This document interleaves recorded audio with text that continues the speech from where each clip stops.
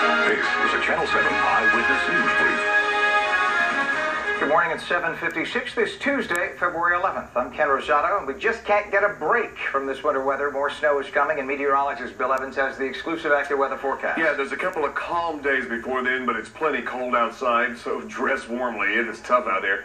Feels like it's, 17, 18 degrees around the five boroughs, 15 towards Staten Island. You're looking at about 18 to 12 out Long Island, to 22 out of the East End. And this is how it really feels out there. The wind has calmed down. We got clear skies, but we got snow on the ground, and so it just really feels cold. There's our storm to the south. That's going to get here as we get to very early on Thursday morning, after midnight Wednesday night. 6 to 10 inches of snow from the city west and north. 3 to 6 to 1 to 3 off to the east as it mixes in with some ice and some rain. And then we got another little shot at some snow late in the day on Thanksgiving Friday evening, Ken. Woo! Thanksgiving Friday! Happy Thanksgiving, everybody.